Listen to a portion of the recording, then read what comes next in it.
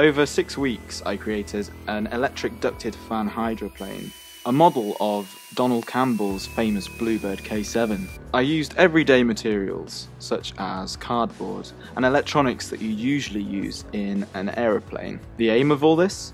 To run this Bluebird on Coniston, the original lake where Bluebird K7 actually ran. Having never built anything like this before, I had no idea whether it was going to work. Despite the low odds of success, I was willing to put in the effort to see if I could do it, because occasionally the work really pays off. Woohoo!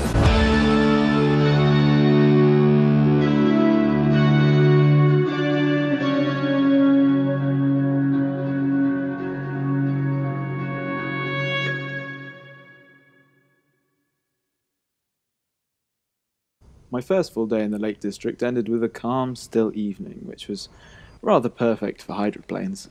Bluebird was all prepared. There was just one problem. I kept knocking the rudder off. Oh no! What? What do you know? The rudder's broken off. Okay, I'm going to need to glue that on. It's alright, it'll only take 2 minutes. Do you think it's going to be okay in the water? Yeah, I don't know. That's one reason why I want to get the boat to help with it, because it might break off again and then have to, it'll be just stranded going in one direction.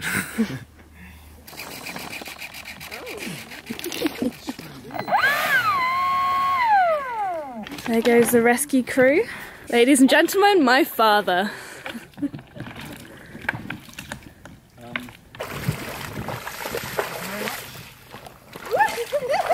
Hero! So, with the rudder back in place and the rescue boat in position, all was go for the very first test run.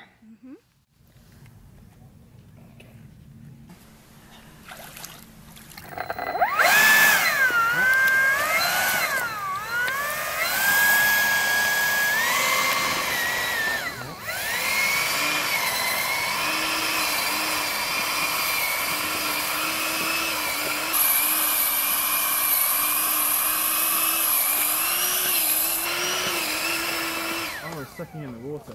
Oh. Dave, we might need you here. Uh-oh. Unfortunately, the boat had sucked water into its air intake and been unable to rise up enough to skim across the surface. Okay, I think that might be it for today. Okay, well, good. Sorry about that. It was a bit low in the water, and I think it was splashing over this rear support for the sponsoring, yeah. So, but it's alright, I can really easily just put some little shrouds on it. So with that, the day was over. Modifications were indeed made, and another clear day was waited upon.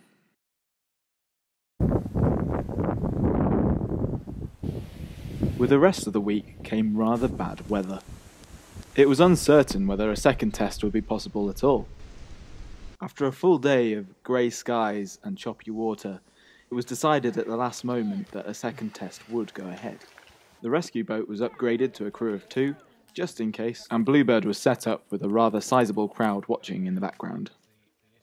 I wasn't sure whether the modifications would work at all, but as the boat was lowered into the water, I decided that I may as well just go for it.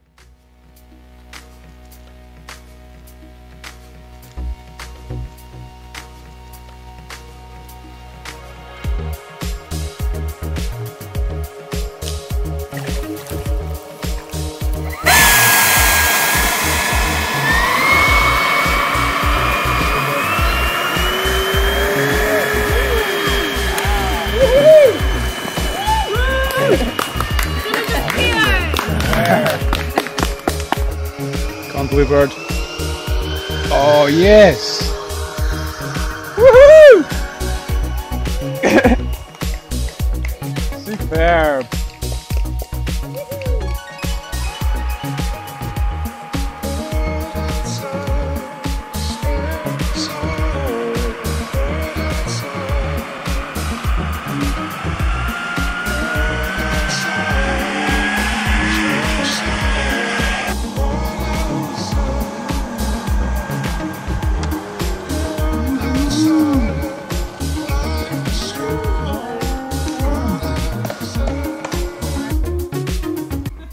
Okay, you might need to start paddling. I can't turn it around.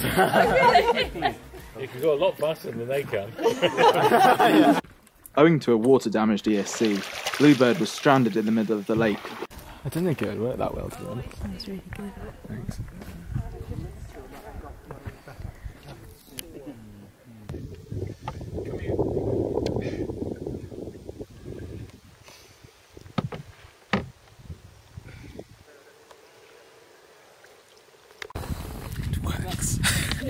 It stopped responding, so I'm not sure if the electronics have got wet or something. Yeah, I suppose the rudder feels we don't know. Oh, cool. Okay. Oh. It's alive. It seems to be alive. But no rudder. Thank you. Oh, right, well. Yeah. Electronic engineers always think they know best, don't they? Have you plugged it in? Is it switched on? Right, so basically it was the speed controller which connects the battery to the receiver and the other electronics has got wet, so it's not actually functioning properly anymore. Thank you very much for coming. Thank you for being rescued. I think we hit over about 300 miles an hour, I'm not sure. In some ways it's a bit of a shame that the boat didn't do a few more runs, but still, it had worked, and that was the main thing.